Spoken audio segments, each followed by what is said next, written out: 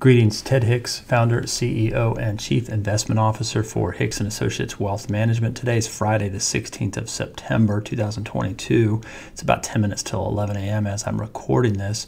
Yesterday, when the stock market closed, FedEx announced their quarterly earnings. And when they announced their earnings, they also lowered their forecast for the coming quarter. And they also indicated that they are concerned about a worsening economy. Immediately, in the after-hours trading session, FedEx stock dropped 16%. I will give you an update on that in a minute or two. But why? Why is FedEx concerned? Let's take a look at some of the other news that has come out recently. This is an update on the consumer price index, or inflation, and you can see the latest number is 8.2. It's really 8.3. This is a rounding error in my program. It's really 8.2495 or something like that, which rounded up is 8.3, which is the official stat. So the good news is that it's coming down, right? Well, no. That's coming down because this includes food and energy, and food and energy is a big component of the CPI. But what's not coming down is the CPI less food and energy. So this is what's referred to as core inflation. So I frequently have a problem looking at core inflation because it subtracts food and energy, but there is value in looking at the data from time to time, and this is one of those times. Because while the overall inflation has come down a little bit, the core inflation actually increased. We expected this to decrease a little bit. In fact, it did the opposite. So that's the big problem. More and more people are recognizing that inflation does not appear to be going away anytime soon. I showed this quote from an analyst that I follow on a regular basis. I read his research every month. His name is Martin Pring, very well respected analyst in the industry. And in his most recent report from September 1, he suggested that he believes inflation is going to be a problem for the next decade and a half. That is indeed a long time. So what does that mean? Consumer confidence is at an all-time low. Technically, I guess it has come back up here recently, but if you see this black line, the black line goes all the way back to 1980.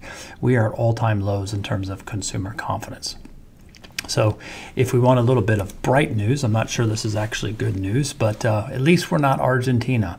Argentina central bank is set to hike their interest rates to 75%. That's not 75 basis points, that's 75%, because their inflation is approaching 100%. So at least we're not that bad, but again, that's not all that together encouraging. Finally, a couple of charts. This is a chart that I've been referencing a lot with clients because we're in a very tough year. And while we're not in the worst year as of right now, it is close. This chart is something I've been showing a lot. It's got every year in the S&P 500 since 1976. The bold red line is the current year. And so you can see this is where we're at right now. And there's only 2 years at this point in the year. There's only 2 years that were worse than this year. So this is indeed a bad year. It's a very bad year, very tough year. So let's switch now and talk. I want to look specifically at 2 stocks. So let's now look at these 2 stocks. And again, I'm not making any recommendations here. I'm just using these as an example to illustrate how difficult the current environment is to operate. This is FedEx. Remember FedEx, I mentioned at the beginning of the video, released their quarterly earnings yesterday after the market closed, and the stock then dropped 16%. You can see this gap here. The stock closed here on Thursday, and it opened this morning down. Now I've got on the screen all the way back to 2020. So far left is January 2020. The high for FedEx was in May of 2021. Since that time, FedEx is down 51%. That's a lot. Let's take a look at Intel. Intel is, I would consider, a bellwether, or historically has been a bellwether. Now, what's going on right now is Intel is down here at this. You see this red line? That's the current price today, about $28.77.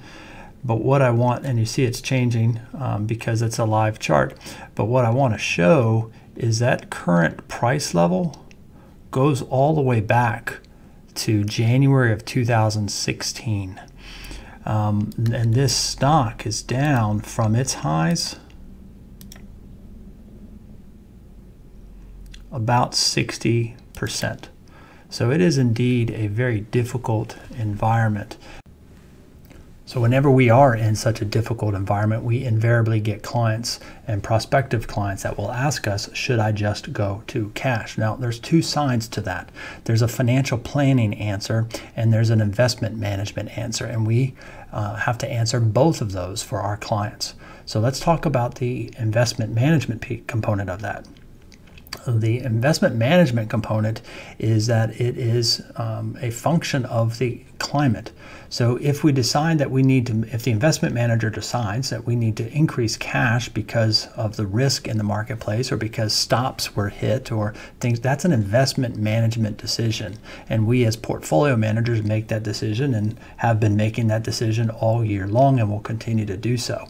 The problem is for the average American, for the non-professional investment manager, is that the stock market can turn around, the bond market can turn around on any given day.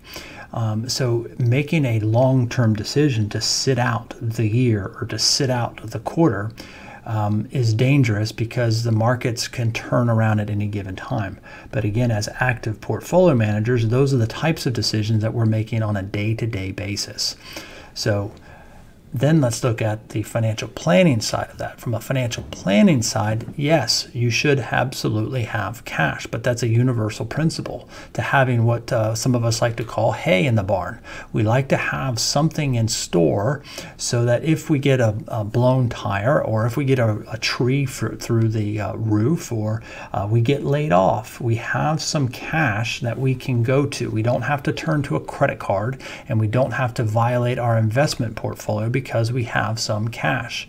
So those questions, that's a financial planning question, and it really is going to be a function of several different things that we as financial planners would also be taking a look at for our clients. So general rule of thumb, if you are working, if you are still in the accumulation phase, we generally speaking would recommend 3 to 6 months of your expenses to be set aside in some variation of cash. And again, cash is not the stock market, not the bond market. It's some variation of cash. And then if you're retired, we will sometimes recommend 2 to 3 years. Sometimes I've recommended as many as 5 years of cash to be set aside because of an economic climate. The bottom line is when you're retired, you usually or sometimes have some fixed income, but then the bulk of your spending can come from your investment portfolio. So if the investment portfolio is going to be down, then we don't want to have to tap into it now. That's why we have that cash bucket set aside. So that's the cash question. Obviously, if you have any specific questions, feel free to reach out to me or my team, and we'll take a look at your particular situation.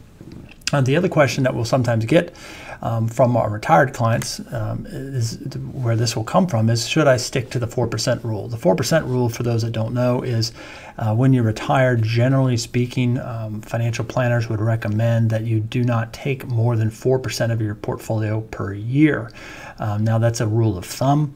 We adjust up and down based upon lots of different factors, but that is the general rule of thumb. And do I think that we need to change that? No, I don't think we need to necessarily change that. But in some years, I'm comfortable telling a client that they can increase their withdrawal to, say, 5% because of where we see the markets and the economy going. But just a week or two ago, I had a client that asked if they could increase their withdrawal, and they were at 4.14%, if memory serves me correctly. And I said, I'd really rather you not increase it any further. So it is a function of the environment that we're in. But again, that's a very general, broad statement. If you have any specific questions, by all means, feel free to reach out to me and my team. Happy to take a look at it for you. Hope that was helpful, and we'll see you soon.